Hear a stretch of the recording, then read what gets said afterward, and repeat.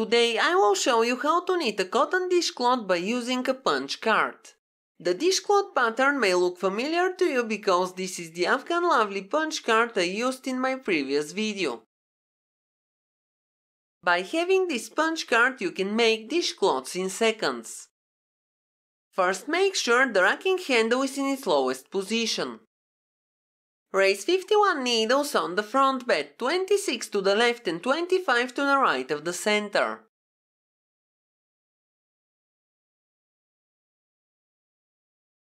Now place the edge springs on the last working needles and make sure the latches are closed.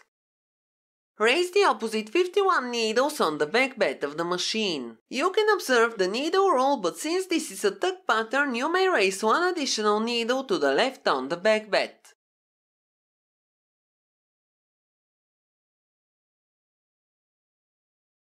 Now set both locks to N and the stitch size to 3.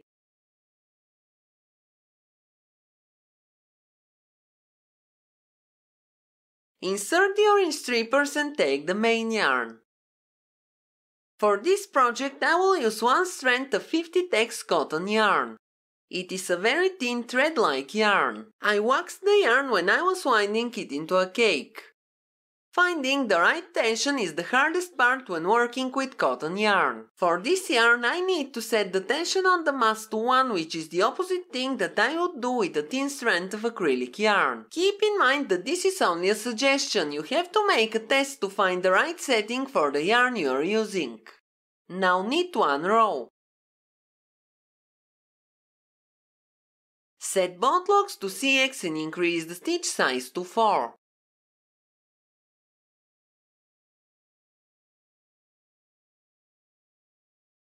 Now knit 2 rows. Set both locks to N and increase the stitch size to 5. Take a strand of contrasting color yarn and lay it over the stitches.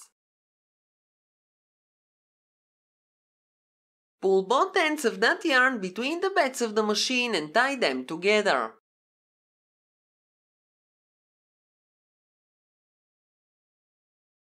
You can see how I am making the knot so it won't untie while I am knitting.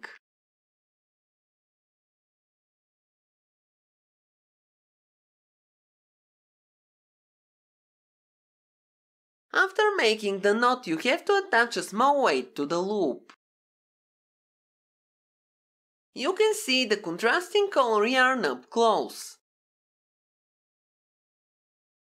Now knit one row to finish the cast on. Clear the row counter and set the front lock to AX. Now raise pushers and row needles in working position on the front bed. Take the card reader and attach it to the center of the machine.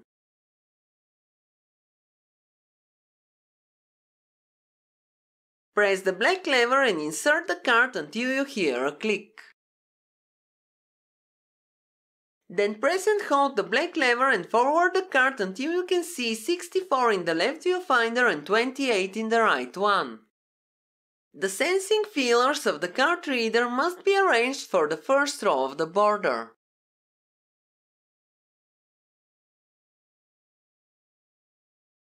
Now you can connect the punch card in a loop.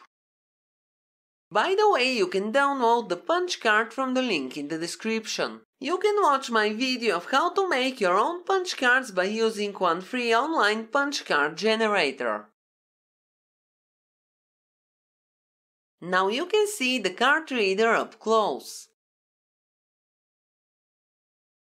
Push the trip cam for the row counter to the left as far as it can go.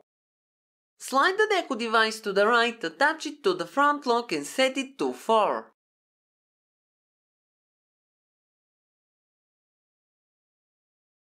Now knit 223 rows.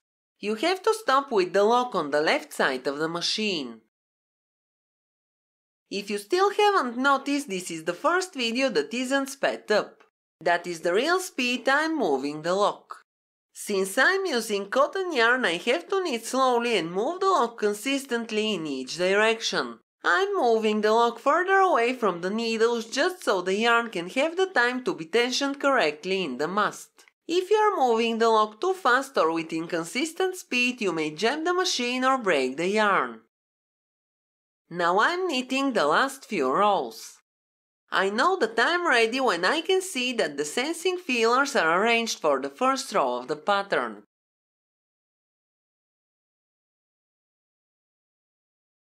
You should see 0 through the viewfinder.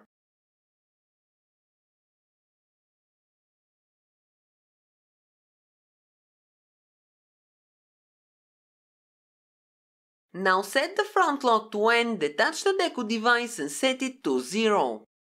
Knit 1 row to the right.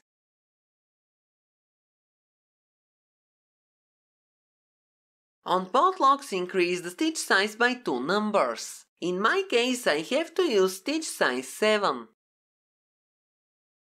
Now knit 1 row and drop the front bed. Use the yellow tool and make a zigzag latch cast off.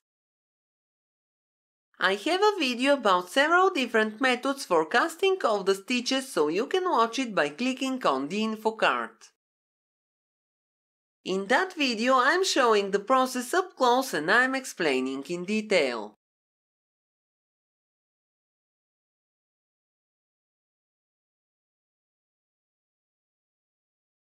When you take the last stitch, wind the yarn from the lock behind the latch into the hook and pull it through. Now you can bring the needles all the way up and remove the knitted piece of the machine. Don't forget to remove the weight because it can fall and hit you.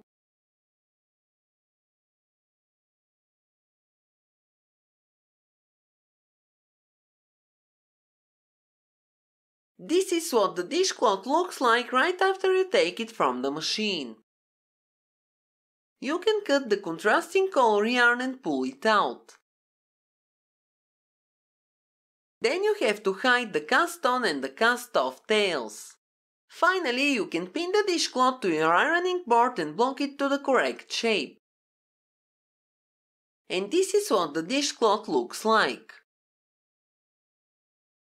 I love this pattern very much. Tell me, do you want to make one for yourself?